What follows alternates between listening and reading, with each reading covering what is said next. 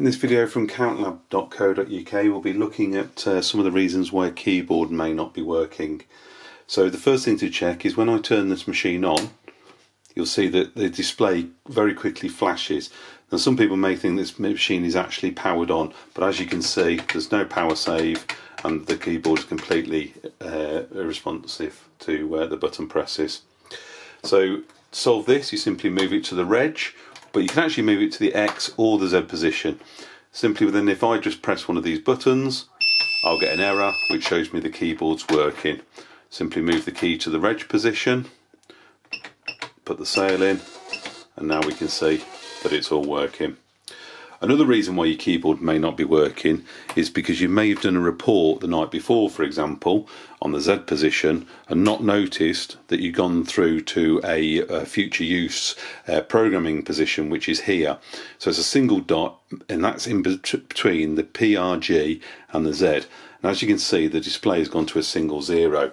So the machine looks like it's ready to use, but as you can see, the keyboard is completely dead, because this is designed for future use.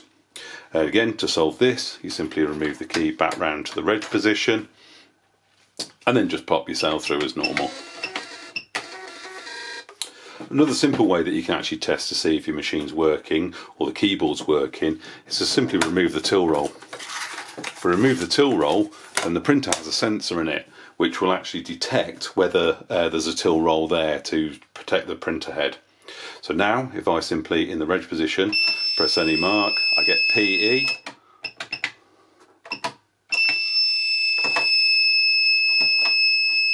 Which is basically just telling me that there's no paper in the machine.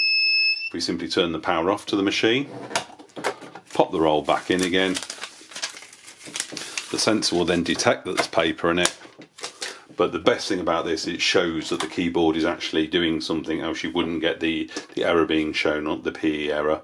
So check the papers in, check that you've got the key into the reg, the X or the Z position, and finally check it's not on this dot. If all this has been done, then the next thing to do is to make sure or to check that none of the buttons are stuck down. Now there could either be some dirt perhaps or some grit, but by simply pressing all the buttons and making sure that they all pop back up again, one in hand, will show you that the keyboard again is not actually locked or frozen.